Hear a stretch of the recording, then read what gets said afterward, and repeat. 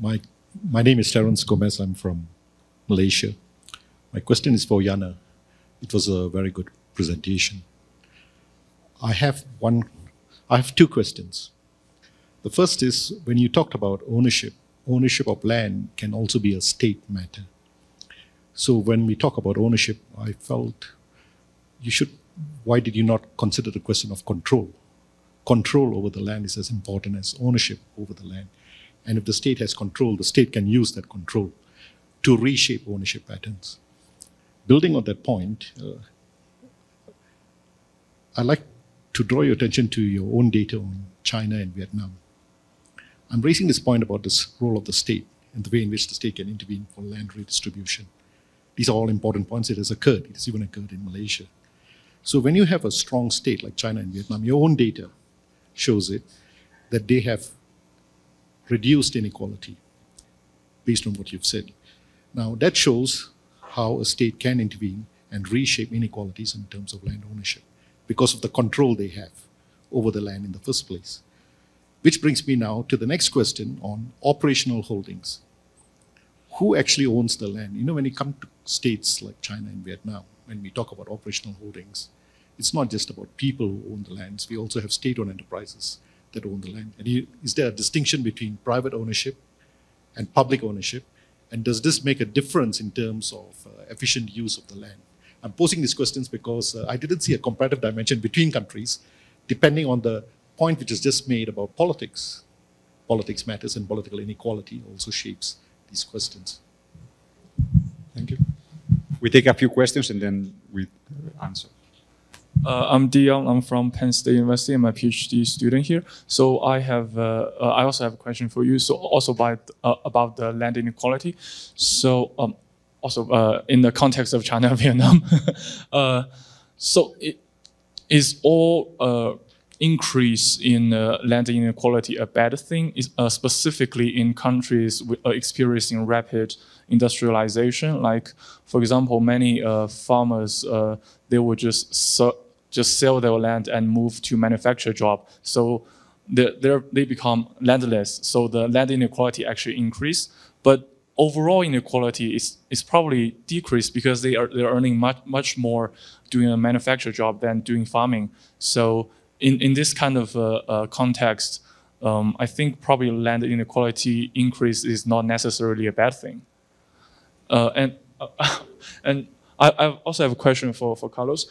So in your slides, in the second half, you're doing a decomposition for between country inequality and within country inequality. So I was wondering if you can, for example, just look at the top half of each country, then do the between country inequality analysis. Because I mean, I'm from China. I study in the United States, and right now I'm in Colombia. And from my observation, it seems the upper middle class of these three countries, their lifestyle are pretty similar. They're all like sipping frappuccino or eating overpriced croissant or avocado toast and using iPhone. So probably if we only look at the top half of the population, then between country inequality is probably even a bigger reduction over years. But if we look at the bottom half of each country, probably the inequality for probably between country inequalities is increasing even more, I think. Thank you. I have two questions. Well, one question and one suggestion for Mikhail. First question is, I was surprised a little bit that you didn't use any statistical test to decide whether you should keep one component or two. There are ways to deal with this. I wonder whether, you know, first of all, I would like to see also some goodness of feet. So it's not only that the loadings are positively, you know, in the socioeconomic inequality as you measure, you have health that is correlated with income, but does it actually, is the data telling you that the two things are just one phenomenon or not?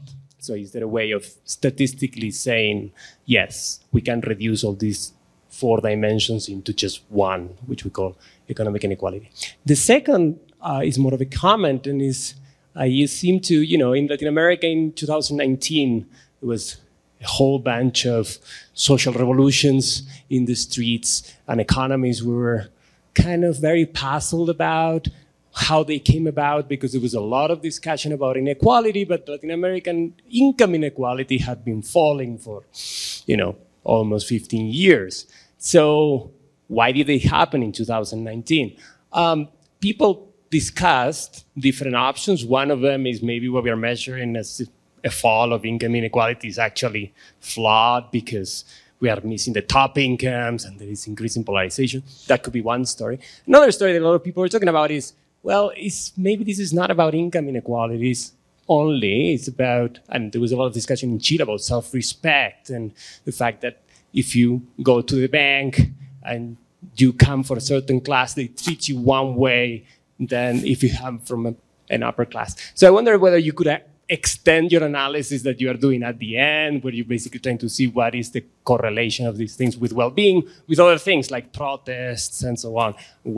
Whether political inequality, actually, the political inequality that you capture there, is explaining some of these social movements. Thank you. Any other questions here?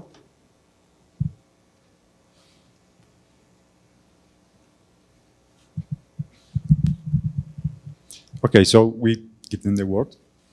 Thank you. Thanks a lot for both questions. I'll just come to yours first. So you were asking whether all increasing land inequality is good or bad. Is it always bad? I think the short answer is no, it's not always bad. So the literature on productivity and farm sizes speaks to that. But with the example that you use where someone would move to the manufacturing sector, they would actually not be accounted for at all in our estimate. In a sense, these are only people that are dependent on agriculture. If you are dependent and you work and you get your livelihood out of agriculture, then the inequality estimates only look at those people, whether you own or not. I have a follow-up question. Yeah. Very quickly. So in the context of China, in many cases, the parents will move to urban area for manufacturing job, but the grandparents will stay in the rural area to take care of the grandchildren. And in this kind of context, so this household, there's still the household living in the rural area, but without any lands, and the parents, they're sending money back to the rural area. So I think in this case, they're counted, right? Yeah. Thanks. So I think if the grandparents are working or dependent on agriculture and the parents had sold their land, then it would increase inequality. But if the grandparents are not dependent at all, it would not matter. You see the point, right? So what we want to measure is really who is dependent on agriculture and how is it unequal, how is the ownership unequal within the agricultural sector and whoever is dependent on that. Yeah, but fair point, thanks. In terms of the points that you've raised earlier, I think it's very much important what you're saying. What we work on is inequality in different countries, and China and Vietnam has completely different institutions. They have like you were mentioning, state plays a big role. I think we discuss it a little bit in the paper. There's no like formal way of showing like which country. I mean, we have not gone through a formal way of showing which country has which kind of ownership system in terms of how much the state is going to own the land. But I think it's the backdrop of the story is that in China and Vietnam, it's a completely different ownership system where the state matters a lot. One part of it would have been the time dimension. It would have been nice to see how it evolved over time, and that would have played a big role. We are not looking at that. We just look at one point time t in recent years. What we do is the survey data, so that would only be private ownership of land, except for China and Vietnam, where we allow for this state ownership to be considered as if it was private, since it's a lifelong ownership of that land. But I think there's a lot more digging to be done in each different regions to really understand what's going on in what's context and institutional specific of each different regions. Thanks. Thanks a lot for the question and the comment. So for the question, so I think that part of what you're saying, like maybe is captured by the part of the variance that is explained by the different components, right? So the fact that the first explains like 45, 50% of the variance. I think that about this using statistical tests, I mean, maybe now I'm going to shoot myself in the foot, but I think the data and everything here is so tentative, right, that I feel comfortable in showing this as a really descriptive thing, right? And I feel I didn't think of going to this really testing hypothesis that there's really just one that, like, that was a bit my thinking, but I will look more into this. And the other suggestion is really great. I mean, I think that we will look at more outcomes, and I think, I mean, it's interesting because this pattern of political inequality in some cases is a bit counterintuitive. So you end up like having low in terms of, it's a fascinating thing. Like when you look at the answers to this perceived political influence, so whether you think that your representative listens to you, actually in Europe it ends up being like pretty high in some countries, right? And in other countries, what you would expect, like there to be like a lot of political inequality, like there turns out to be like smaller differences. So I think it's it's a difficult to interpret. Yeah, thanks. Thank you. In my case, so regarding your question, I think that you raise a very interesting thing. No? When we look at inequality between countries, we take in most measures, we take the mean income as the reference of the country because it's the income that everybody would have when you remove inequality, but the amount of resources in the country is the same. No?